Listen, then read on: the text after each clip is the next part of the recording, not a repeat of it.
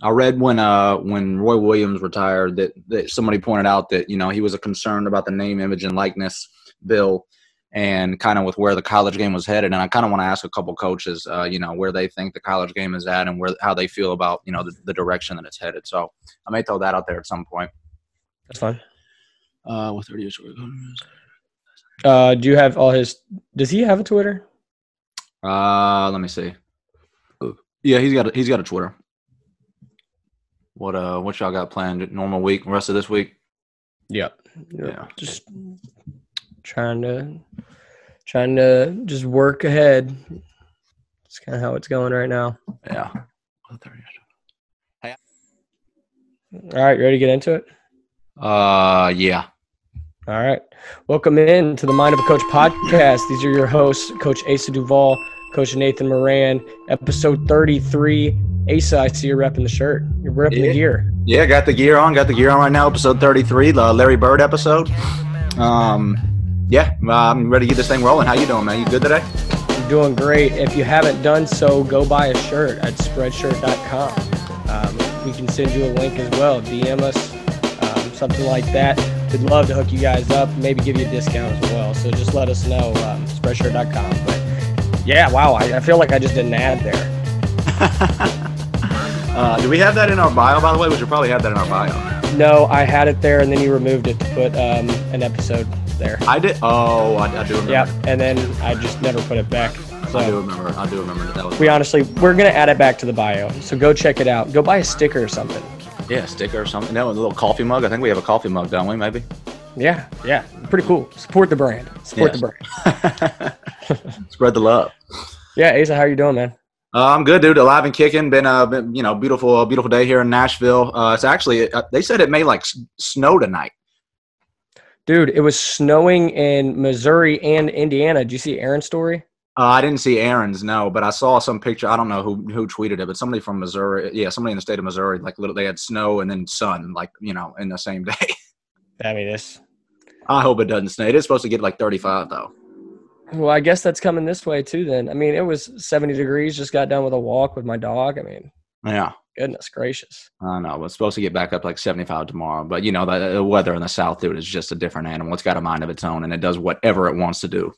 But, yeah, I mean, it could be 70 for all we know. Yeah, absolutely. Hey, so what do you got to get off your chest, dude? Do you have something? Yeah. Today?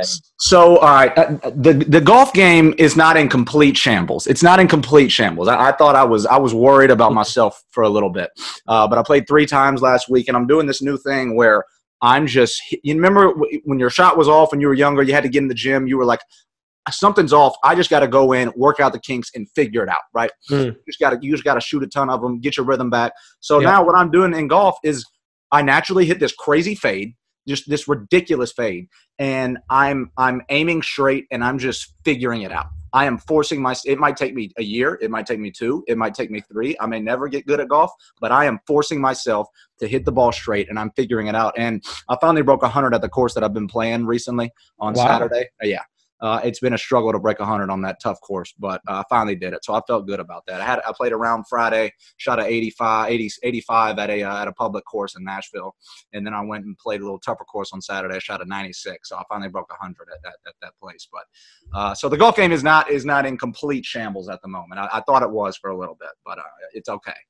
Hey, that's really good news, especially after you came in the other week and we're talking about how it sounded like you weren't in a good place, but I do have to ask, how are your club situations this spring? Do we still have all of them? We do. I got some new irons. I haven't. I've been known to break a couple clubs in the past, and so last year I wasn't playing with a 6 or a 9 iron. I think I've said that before, and I finally got a 6 or a 9 iron, and so yeah, I still got my irons in my clubs. Nothing's been broken yet.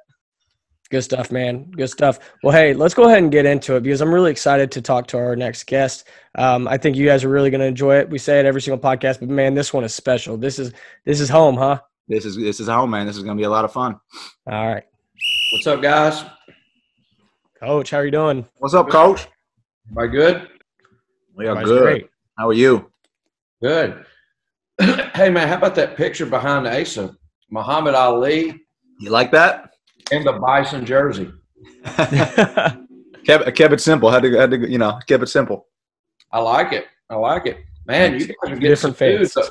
You guys are getting some dudes over there at TSU, Asa. Yeah, we on paper we're pretty excited about it. So we got some dudes coming in. We think it should be fun. You know, obviously with the way this year went for us, you know, we're excited for something new, something different. So, well, this year was an outlier. You can't worry about that.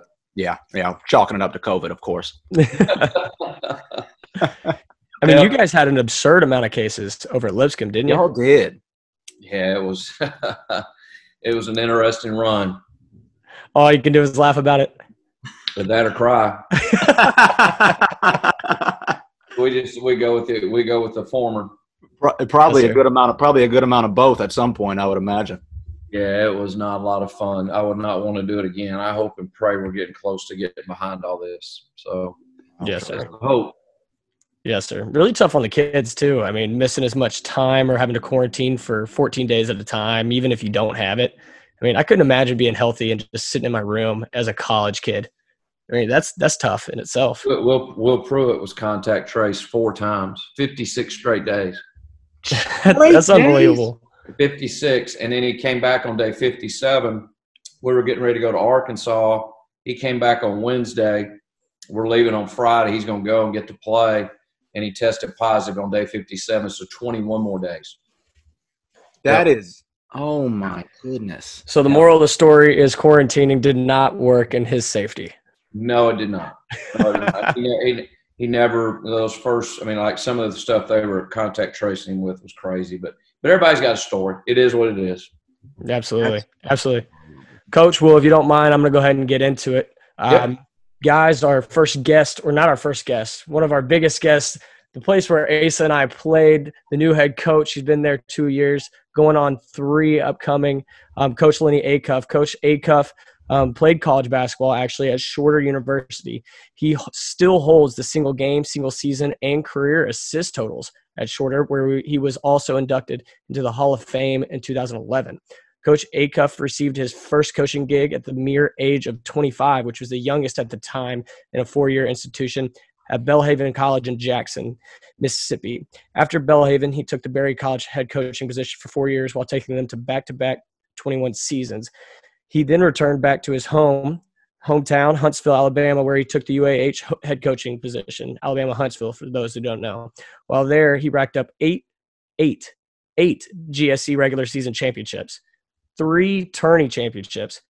He was the coach of the year in the GSC South 8 times. While in the NCAA tournament, he made 5 first rounds, 1 second round appearance, 3 Sweet 16 appearances, and 2 Elite 8 appearances. Coach Acuff took the Lipscomb University job in 2019, where he led the Bisons to an ASUN? I'm all over the place. I'm in the GSC now. I played in the ASUN. Yeah. To the ASUN tournament final in year 1. Coach Acuff is also married to wife Kelly and 2 children, Will and Molly. I could have made it really short and just said, Coach Acuff, for those who don't know, really, really good coach, and you read it yourself. But Coach Acuff, we're so lucky to have you on. Thank you for joining us. Well, thank you for having me. I think I've listened. I was kind of getting paranoid. I thought it was like something personal. Well, you're just mowing down the guys on my staff, and some of the guys from down the street, and I'm like, man, they must not want any part of listening to this old boy. And I don't blame you. You had some good guys on, but no, I'm glad to be here and excited to be with 2 former Bisons. Yes, sir. Well, hey, it was definitely not personal. I want to be very clear about that. It was more, we didn't think we had the ability to get any head coaches on here during the season. Yeah, it's kind of tough during the season. How's Lipscomb been? First 2 years there, how's it been? You know, it's been really good. You guys both went to school here, and I learned real quick that some of the nicest people I've ever met in my life are involved with Lipscomb University. 100%. Really, really, really high quality, high character people on our campus, in our athletic department. Starts at the top with our AD, Philip Hudson. He is a 10-plus leader, administrator, connector in every way. And I've been really fortunate to have a good staff. And so it's been good. You know, to say that has been easy would be dishonest. I wouldn't do that. We took over Most of the time when you take over a job, or not most of the time, but a lot of times you take over a job, there's been struggles. There hadn't been as much success as they'd like to have. Well, we came in after you guys had the greatest year in the history of Lipscomb Division I basketball. And so that's a real challenge, when you're taking over somewhere that the bar's been set really high. And then also with the fact that the majority of the guys that were involved in that run are gone. And so, but it's been really good for me. It's been healthy. It's been challenging. And I think it's helped me grow. Absolutely. What would you say is the biggest adjustment that you've had moving from Division II basketball to Division I? Yeah, you and I got to visit a little bit about this yesterday, Nathan. I think the first thing is recruiting. I felt like we had gotten our program in a position at Huntsville that if a kid didn't get a Division I offer, our chances of getting him were pretty good. We had developed a strong culture, strong fan base, kind of a unique situation for Division II basketball.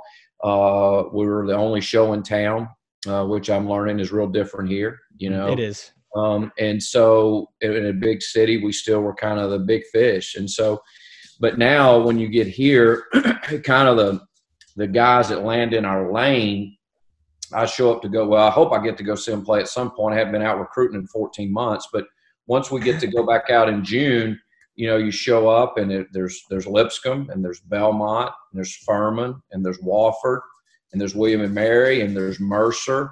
There's Davidson, a lot of like-minded schools. Well, you're just hoping you can get a visit. I mean, all those schools have great coaches, great programs, great winning tradition. And so you're in there slugging it out against some awfully strong programs and head coaches. I've heard some coaches say that they kind of like not getting out on the road and just doing Zoom calls with recruits. Do you like that? Are you ready to get back out on the road? I don't, not at all, Asa. That's a good question. The hardest thing for me, I'm fine conversing through Zoom, but I really like to sit in front of a kid. I like to sit in front of his family. And before we ever get to that point, I want to see him play.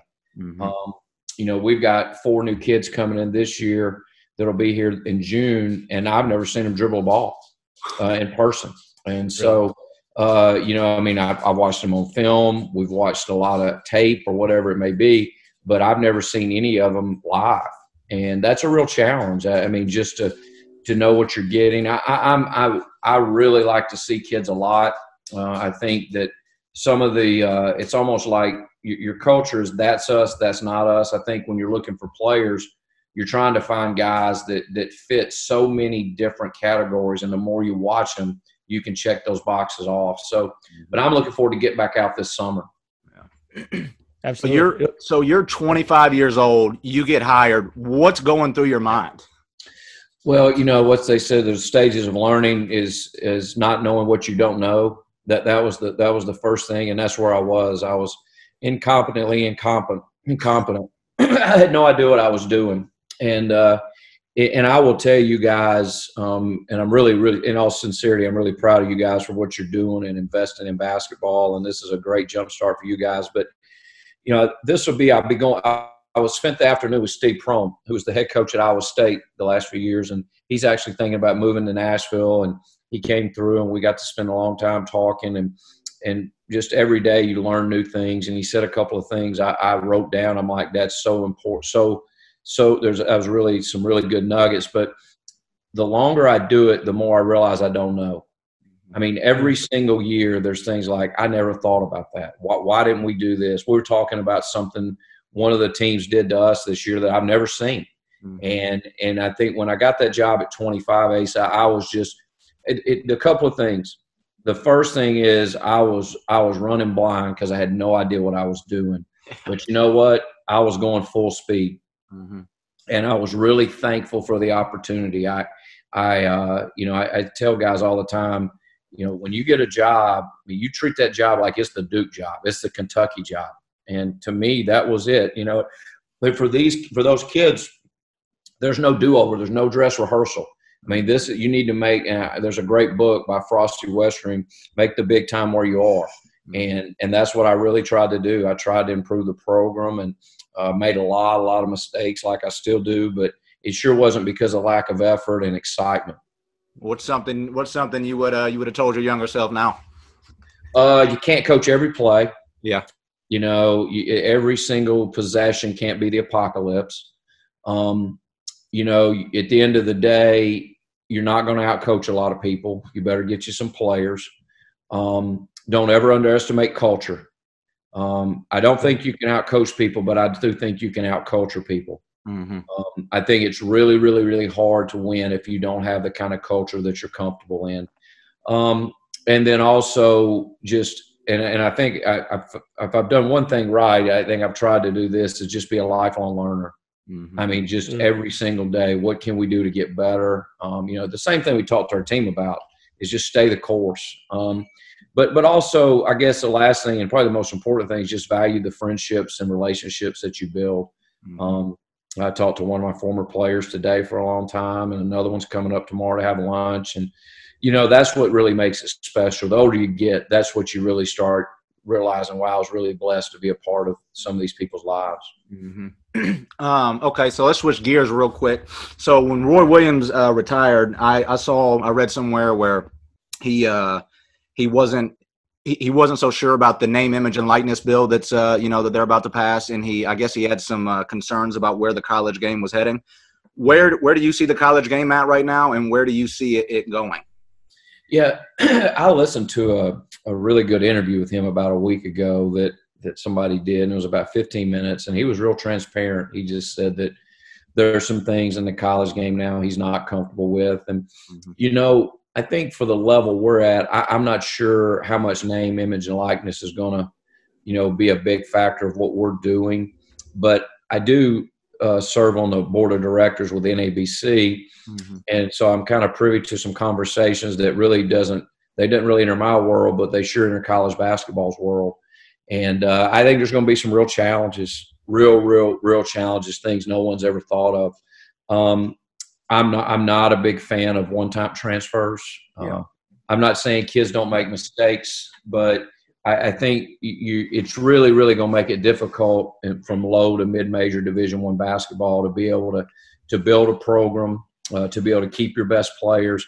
I think that's a real challenge. And, you know, even for guys, you know, Nate at Division II, one of the guys I talked to today was my assistant when we went to back-to-back Elite Eights. And I had two pros on our team. And one of them's played in the NBA, and another one has played for a long time in Italy. And he said, do you think we could have kept those guys? And I said, probably not. You know, if they knew they could leave right away, and they were great kids and really committed to us. But, you know, who doesn't want to play on national TV every night? Who doesn't want to be a part of, you know, getting cost of attendance, things that you can't do at some of those levels. And so our game is going through a real change for sure. Mm-hmm. All right. So going back a little bit to your UAH days. All right. So you're in the process of building the culture at UAH. If there was one word or phrase you would want your players to know during that time, or that you could go back and that's what you really try to get your players to know, what would it have been? Fit. Both ways. You know, you guys may have not know this, but when we went to Huntsville, I grew up there and went off to college and came back. They had one winning season in 16 years, 15 out of 16 years they had losing seasons. Oh, and that 1 year they were 13-12. So that was a winning season. Wow. So, you know, Nathan, you got to play down there this year under very abnormal circumstances. But what we really tried to do is every day we really felt like it was important to make our program important. The three things we put on our board, and one of my guys, my first assistant, has been at Iowa State the last 6 years, and he was working for me. On our board in my office, it says important, fun, and a vehicle for improvement. That was the three things we said: make it important, make it fun, and let's be a vehicle for improvement. And so, you know, I will tell you, and I'm relearning this, I guess, at Lipscomb. It just takes time. It just takes time, but you can't do it with kids that don't fit. Every place has a fit. Every place has a lane that they're better in. And I think if you're trying to put a square peg in a round hole, eventually it'll blow up on you. Mm-hmm. And so I think fit guys that I wanted to coach, guys that wanted to be coached, guys that wanted to be at Huntsville, guys that didn't think they were too good to be in Division II. All those things, I think, blended together. And a lot of people see it, or saw it when I left, and see where they are now and think, oh, wow, that's great. I mean, when we went there, I mean, there was zero interest in the program. And so we had to try to make it important. And now, to see where they are with their fan support and the energy that's in that building every night, I'm really, really thankful for that. Tell us a little bit about your basketball journey as a player, high school, growing up, and then how you got to Shorter, and then tell us about that experience. Yeah, it's really interesting. I grew up in Huntsville, and I played at Johnson High School, which when I was going through there it was really a special time there. It was a tremendously diverse high school with a tremendous athletic program, and kind of an interesting tidbit that's, I think, has really helped me as a coach, and to be able to understand the importance of diversity and enter other people's world. I was the only white guy to play on the high school team for probably 9 or 10 years. And so growing up in a very diverse environment, I think has really helped me. And I will tell you, it's funny how things work out. I went to Faulkner University in Montgomery out of high school. And so I learned a lot, guys. I've kind of seen it in every facet. After I started every game as a freshman there. But even in the 4 years that I'm getting to, I never played on a college team that was better than my high school team. We had like 10 scholarship guys, and we had some dudes. I mean, really, really good players. So I go to Faulkner, and I start there every game. Well, the head coach gets fired at the end of the season, and the AD walks in, and I'm 19 years old. My dad's worked in a plant for 30-something years. I'm able to go to college because I'm on scholarship, and the AD walks in and says, everybody's scholarship's gone. And so you're sitting there and you're 19 years old, and, it's not like I'm the most connected guy in the world. And I'm a 5'11", guard that loves to play ball. And, but, it was not great, just pretty good. And so I had to leave. That was unique. And so I went to Columbia State Junior College right down the road. Oh, did you really? Yeah, I sure did. I missed that one out. Charger. Wow, I did not. Awesome. Yeah.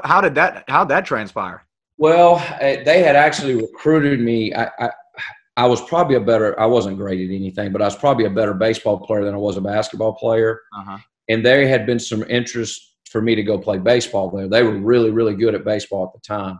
Okay. And I had several opportunities to play both, but I didn't want to do that. I wanted just to play basketball. I said I'll never graduate if I'm trying to play both sports. And so I said, let's just hit a reset.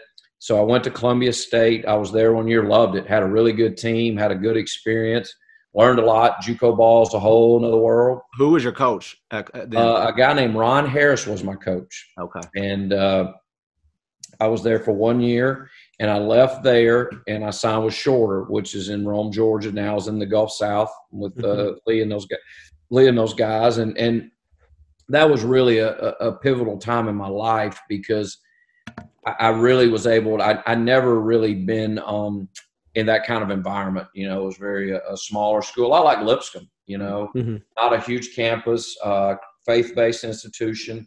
It's where I really started learning what it meant to be a Christian, instead of just talking about it, learning how to try to live it, even though every day we fall short. But made lifelong friends, had a great, great, great experience. And so that's how it played out. But I learned kind of the business side of college basketball at 19, that your coach gets fired, they take your scholarship, and, it's kind of all hands on deck, just trying to get through school. Mm-hmm. So tell me a little bit about, you mentioned faith. Tell me a little bit about how your faith has impacted your coaching. Wow. I think for me, just understanding, I think if it's done anything, it's kept me grounded. That to understand there's so many more important things in life than winning and losing basketball games. Now, the night you're playing and when you're in the middle of it, that's hard to remember. And I think also for me, it's really important that the way I behave, the way I interact with my team, the way I communicate with them, the way I carry myself on the sidelines, I want to be a good witness. I don't want to do anything that that impacts what I want to stand for as a man in the wrong way. And so I think always trying to understand, you really are representing a lot more than what's on the front of that jersey, which is a big deal. But also understanding that if you're going to step out and say, this is who I am as a man, that you need to try to live that out. So can you talk to us about the grit and grind of junior college experience real quick? Yeah, Asa, it was kind of how different it is, compared to, other places. It was so good for me. It was so good for me because, and boy, there were some really good players when I was there, and we had a good team, but it was dog eat dog. Mm-hmm. There was about 13 or 14 guys that could really play. Several of those guys had been to several places and been around. And we lived at the top of a hill up above the baseball field, and there was these apartments, and everybody had a roommate. And let's just say it wasn't the greatest of living accommodations. Yeah. But it was just it really taught me a lot about being thankful, for being grateful. Pregame meal was a sack lunch the cafeteria gave you on the bus, and postgame meal the other team gave you a sack sandwich to go home in. That was it. That's what we had. Yeah. And you know what? You didn't think a thing about it. Yeah. If you really wanted to play ball, that's what you did. And I needed to do it because I wanted to graduate from college, and I know I needed to get a scholarship. And you knew every night you went out there, you needed to play well because you never knew who was going to be there. Mm-hmm. Did you see Last Chance U basketball? Did you watch any Netflix? Yeah, we're watching it. My wife and I are watching it. Yeah, and it really. I tell people all the time. I'm glad they're doing that. Yeah. I've always said there should be a movie about JUCO basketball. Yeah. But I tell you who if a kid will go to junior college, he wants to play. Right. There's no entitlement in junior college, and if you have it, you're going to lose it real quick. You will be humbled. And there's some guys down there that, you're fighting, scratching, clawing, try to keep your career alive. Right. Yeah. It was a great experience for me. Okay. What was the biggest thing you took, maybe like from your playing days, that maybe a way that you were as a player that you carried along with you to, you now as a coach? I'm gonna give you a little perspective here. My college coach passed away 2 years ago. I actually spoke at his funeral, my coach at Shorter. And my high school coach was a highly, highly successful coach, did a great job. I have never, ever, ever been coached as hard as I was when I went to Shorter. He was brutal. He was brutal. I'm sorry. What was his name? Hamp Alexander. His last name, Coach Alexander. And I've never been talked to like that guy. Never. It was unbelievable.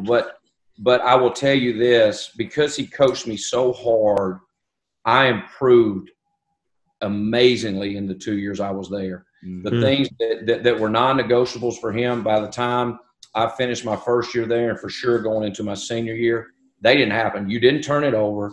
You didn't take a bad shot. You didn't get blown by on defense. And whatever the scout report says, you did it.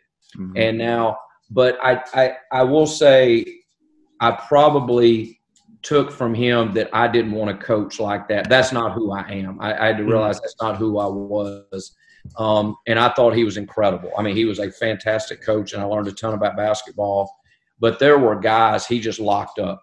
Mm-hmm. Like they couldn't play. And you have to be able to think and play. You can't be just thinking, and you can't be just playing. You have to be able to marry the two. And I think a lot of times he was rough. Even to the point my parents would come to the game, my mom would sit on the other side of the gym because he would take you hostage now. Yeah. And it didn't matter who you were. And I did learn that now. There was no pecking order. Like if you're the best player, you're going to get coached every bit as hard as the worst player. Mm-hmm. Like he lit into everybody. But I learned that you can't be a really good player if you have bench out. Mm-hmm. Like if you're out there, you need to play. You don't need to be looking at me. And you need and kids are going to do that some just because if you're short, if you're at the back end of the rotation, you're going to worry a little bit about the bench. But I try really hard for guys not to do that. Mm-hmm. And I also know that, sometimes he would say some things that, you had to have pretty thick skin, and that's just not who I am. I don't but I learned a lot just from him, and just things you want to do and maybe things you don't want to do. Mm-hmm. Yes, sir. So you said that he was pretty strict on basically the decision-making process, and not a bad shot, need to make an extra pass. Kind of sounds like that's what you were leading into. So I talked to Coach Eastrom, and he mentioned that you guys were tracking passes. Did that come from him, or where did that come from, or what led into that decision-making process? Well, I wish I could tell you it came from him, and I wish I could tell you I was smart enough to come up with that. But those guys that work with me, they're the ones that kind of came up with it. And I was actually sharing with Steve Prohm today, our percentages, 5 passes or more versus 3 passes or less, and it's astronomical. I mean, and I ended up charting it for us. Did you? Because I was like, I got to check this out. Yeah. Did you get some fruit from it? There was. It was good. It was good. Yeah. And I just think the biggest thing when you're trying to get a good shot, at the end of the day, the ball's got to move, players got to move, it's got to be on time, it's got to be on target. And if they only have to guard 1 or 2 passes, unless you're just a lot better than who you're playing, your shot difficulty is going to be really, really poor. And so, I just think you have to know what wins. You have to decide what's non-negotiables. Like every night before we play, we put 4 things on the board. It's the same 4 things I put up there for 30 years. We want to defend every possession. We try to keep our opponents under 40%. That's always our goal. Defend every possession, rebound both ends. We want to get more than 10 and give up less than 10 offensive rebounds. We want to value the ball, make simple, easy plays, hit singles, not doubles, triples, or home runs, have less than 10 turnovers, and then get a quality shot.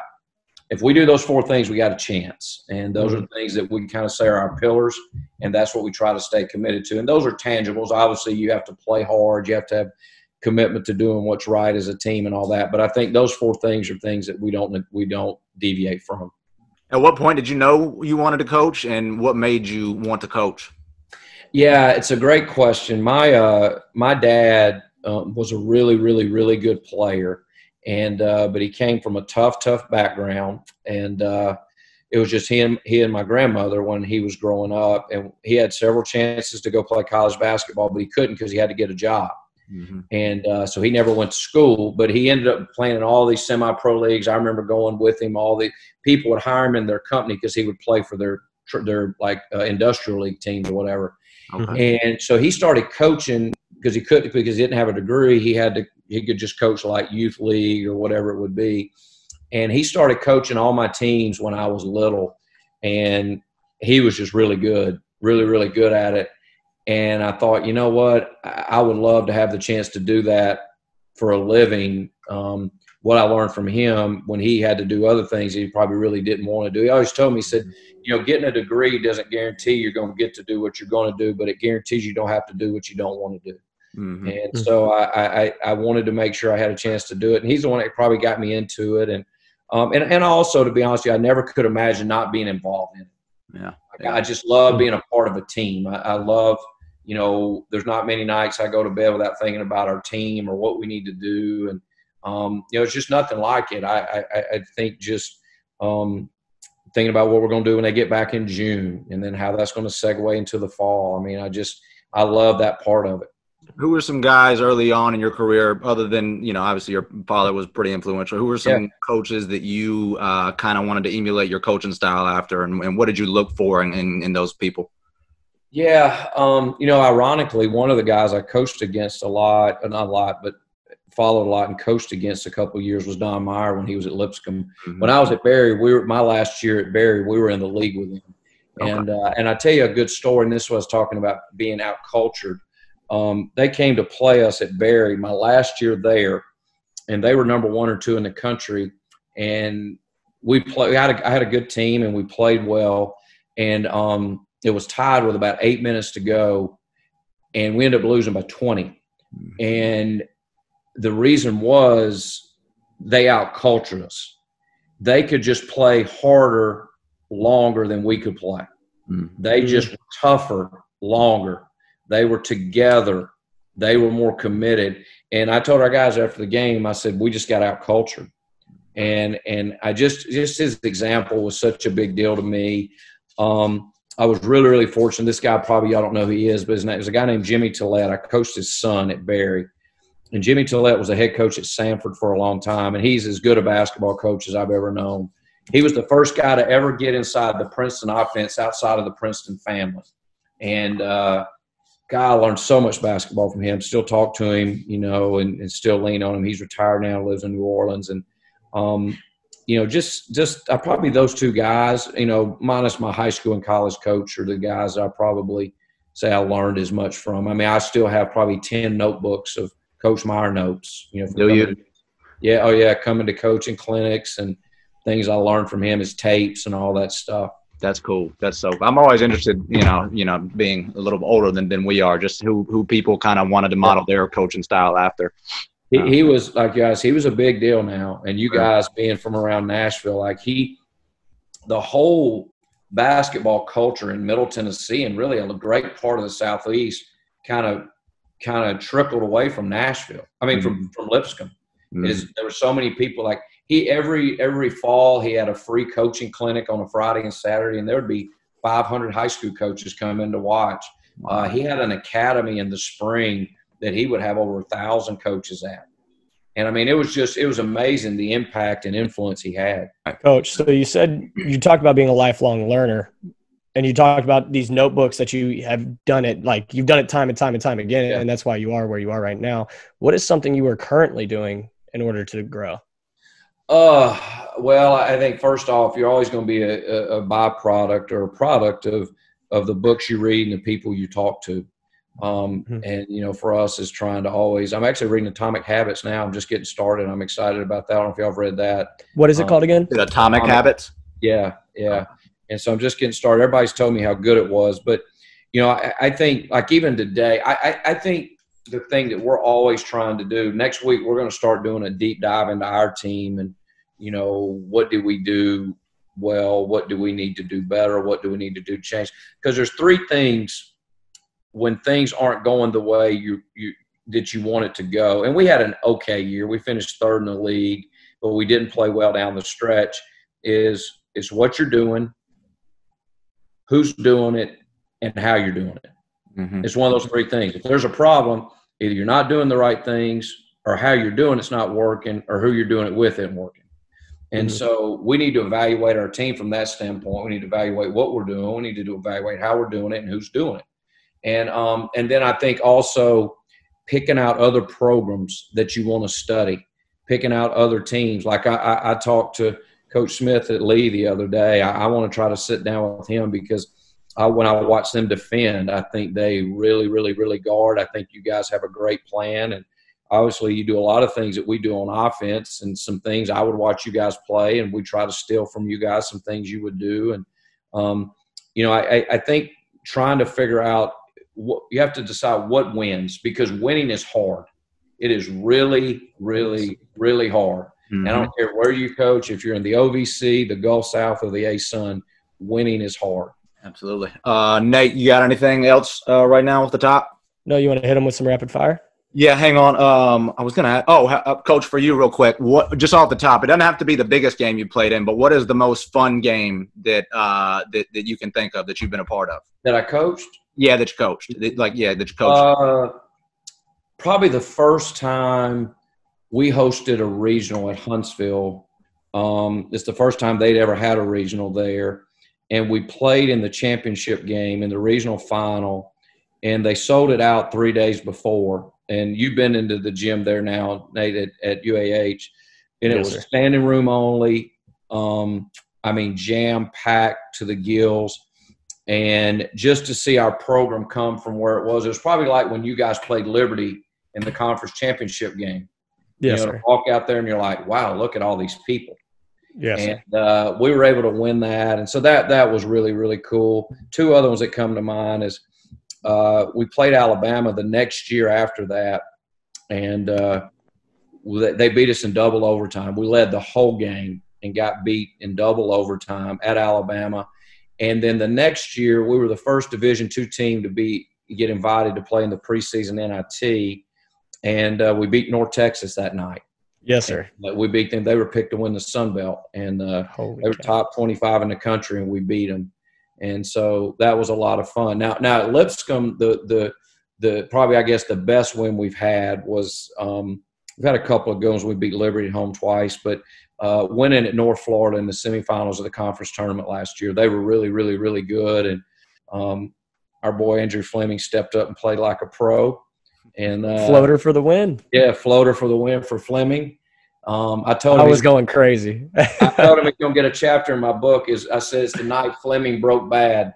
And he was so good that night. I was real happy with the way it ended for him. But I guess those are a few off the top of my head. I got you. All right. Well, do you mind doing some rapid fire questions with us? Absolutely. The not so rapid fire, I guess, as they always turn into. And I guess as a precursor, people need to know I don't know what these questions are, right? So if it takes me a long time, we'll have to. Yeah. This is not pre-rehearsed. That's totally okay. All right. Last technical. Last technical. Probably 4 or 5 years ago. Really? I don't know if I've ever got. I've been a head coach 30-something years. I don't know if I've ever had 5. Really? So you've obviously never been kicked out of a game, yeah? No. Cool, calm, and collected. I do think handling officials is a huge part of coaching, and I do think it's a lot more psychological than people think. And if they like you, I think it goes a long way. So okay, I kind of wanted to expound on that and say, what's your method for handling officials? Well, I think like everybody, they like to be talked to, not yelled at. Yeah. I think they also want to be respected. Mm-hmm. They want to be treated the way they want to be treated. Now, there's a time, that you – and I think also – and I'm not saying I don't ever get on to them or, challenge them, but you got to know when to back off a little bit too. You got to have feel for, all right, I've probably pushed this guy pretty hard. Mm-hmm. And it's but I think it's also important your team understands that you're standing up for them. Mm-hmm. Absolutely. Okay. Ever dunked a basketball on a 10-foot rim? The answer to that would be no. And guy, I wanted to so bad. Back in a real close shot. The kind of thing where, tennis ball. You got. I could do that now easy. Okay. But you got the guy that can throw the perfect lob, and all I could ever do is hit the back of the rim. Oh, I just get it down. Yeah. I mean, y'all been there, I'm sure. I definitely have. I just never happened. Never. And I played with some really athletic guys in high school. Before the referees got out there, they would dunk, and it was Show City, and I never got to be a part of that. There was there was about a year in my life where I could, I never had an in-game dunk, but there was about a year in my life where I could walk into a gym and legitimately dunk it. But other than that, I just got top heavy. That's just something, that ship has sailed. Okay. Foul up. Okay. At the end of a game, you're up 3. Do you foul or let it play out? Yeah, we foul. Okay. We foul because I've lost a lot not fouling. Gotcha. Some of my biggest losses is when I didn't foul.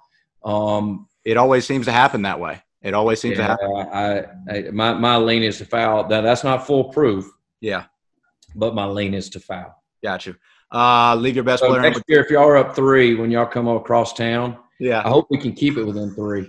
So you might want to tell Penny, hey, they're going to foul. Got you. And then we're not going to that time. That's right. Yeah. Now it's got a lot of different balls in the mind game. This is mind game. That's all this is. Okay. Leave your best player in with 2 fouls in the first half. I'll take him out, but I'll put him back in if need be. Okay. Yeah, that's not a hard, fast rule. Now, I will take him out unless it's just an outlier situation. Hassan has been so important to us the last 2 years. We've played him a good bit with 2 fouls. Now, as long as we can hang in there, but I do think you can lose a game in the first half too. Yeah. And I try not to do that because of fouls. Mm-hmm. Go for the tie, go for the win. On the road, go for the win. At home, go for the tie. Casual or professional on the sidelines? Casual. I am such a big fan of what we did this year. Oh, my gosh. So easy. Like, guys, it's just so much easier to pack. Oh, my goodness. Oh, my goodness. And it hit home right there? No, that went absolutely that hit home. Like if we were – like my first year, we'd play at Jacksonville or North Florida, and you got – you're down there 4 days. Well, you got like 3. You got your practice stuff. You got your casual stuff. Then you got your suit. Well, what shoes am I going to wear? No. Oh, I'm all in. I'm just hoping and praying some of the big timers don't go back to suits because I do not want to go back to suits. And hey, this before I came to Lipscomb, I was about 95% sweater vest. Oh, yeah? Really? Yeah. I had to shut that down, man. I didn't want to come up here and start acting like Rick Bird. Yeah, you couldn't try. No, you do not swim in those waters. There's only room for one sweater vest in Nashville. There is no doubt. And I love Coach Bird. He's been so good to me. So there's no shot I was breaking that out here. Smart man. Yeah, but I'd pretty much landed on that, and Nate knows this, and those D2 deals, man, the locker rooms can get a little tight. Right. And so I'd slip that sweater vest. I'd wear some slacks and a polo, and then put that sweater vest on. I'm ready to roll, baby. Okay. Early morning or evening or night practice? I really like afternoon. I think there's a time for early morning. Not a big fan of it. I think the thing about kids in college, they're going to stay up whether you're practicing at 6 in the morning or 6 at night. Right. And I think times we've done it, I felt like we're just checking the box. Right. And so I'm not a big fan of that. That makes sense. Okay. If you could not coach basketball or be in the world of sports, what would you do? I would have my own radio show, and I still want to have my own radio show. That's what I want to do. That's when I'm done coaching. I'm going to have you guys on my radio show. We'll do like once a week. We'll sell advertisement and have that segment. Sign me up. Oh, man. Well, you know what? We'll just say we'll call our podcast Mind of Coach Acuff, and you can just come join our podcast and be a host. I'll do that. Obviously, you want to be a sports radio show or just kind of get on and – we'll talk about it all. Oh, I'm in. Yeah. I am in, Coach. Yeah, that's what I want to do. I want to have my own radio show. I want to coach. I hope I can coach another 8 or 9 years. That's what I hope. And then I want to have a radio show. I'm in. I'm on board. Sign me up. I'm bought in. I got to learn how to do all this technical stuff you guys are doing. I'm so proud I can do Zoom. So but if you're going to make any money in those radio shows, you got to learn how to do remotes. You're right. You got to be able to go off site and all that. That's what I want to do. Nate and I can help you out a little bit with the technology side of it. There we go. We got a business venture out in the future. Oh, this is great. I'm excited already. Okay. What's your handicap in golf? Well, before we had children, it was probably about a 10, maybe. Yeah. Now that's not. No. If I could go break 90, I would be happy. I've not played very much since I've been up here. Really? Yeah. Some good courses around here. Yeah, there are. I need to get there. Certainly. Should every team make the conference tourney? That's a great question. That's probably, if I'm being totally honest, no. Okay. No. Why? It's what I've learned. I've learned the good of it and the bad of it is at this level, it's all about the conference tournament. Mm-hmm. Like my first year here, I thought we were just okay. We finished third in the league, but we played really well in the tournament, got beat in the championship game, and everybody thinks we had a great year. Yeah. This year, we actually had a better winning percentage, finished third again, and we're awful in the tournament. Mm-hmm. And the perception is you had a terrible year. I think any value you can put on the regular season. I love what the OVC does. I love how you can get a home game. But I would like to take the Final Four to one site. I like that. Yeah. But I do think rewarding regular season performance is a good thing. Yeah, I agree. Okay, last one. LeBron or Jordan? Oh man, I do think LeBron is a better overall player. I think Jordan was better offensively. Gotcha. He was good. Now he's well above y'all's time, but he was really good. I like that answer. I appreciate that. That was probably Ace's favorite answer because every person we bring on here says Jordan without like a bat of an eye. So. They just scoff at me every time. No, and I'm not. And honestly, well, yeah, I'm not a huge LeBron fan, but I think he is a well of a player. Okay. All right. Well, then you know what he does everywhere he goes, they win. Absolutely. They do. They do. And that's the name of the game, right? Yeah. That's it. Last time I checked. That's all I got, Coach. I appreciate you. Thank you. Hey, I tell you what, we appreciate you coming on tonight. It was a blast to talk to you. Cannot wait to start our own radio show in the future. Yep. We just go ahead and pencil it in for we're in 2030. Yep. Okay. Coach's Corner. I'm putting it down on the reminders right now. Yep. Make sure you get that. April the 20th, 2030. We got it. Well, hey, where can everybody? You got a Twitter, Instagram? Anybody can find you on social media? I don't know about that. I do have Twitter. I don't know. Hang on. Let me ask Kelly. What is my Twitter thing? I'll tell you what. I looked it up. I think it's just Coach. I think it's just Coach Acuff. Or yeah, you can tell that's really a big part of my life. Yeah, it's. And I am on Facebook too, is what my wife just said. Now I never put anything on Facebook unless it has something to do with my kids or something. Or I will sometimes retweet something about one of our players. Yeah. Well, if you want to find Coach Acuff, you can find him at Coach Acuff on Twitter. You can also follow Lipscomb men's basketball. Best of luck to y'all next season. You can find myself on Instagram at the Ace of Spades with a Z on the end. You can find Nathan on Instagram and Twitter at Nate5_Moran. You can find Mind of a Coach on Twitter at Mind of a Coach 1, and you can also find us on Instagram at Mind of a Coach. Coach Acuff, again, thank you, sir. We really appreciate it. Awesome. Proud of you guys.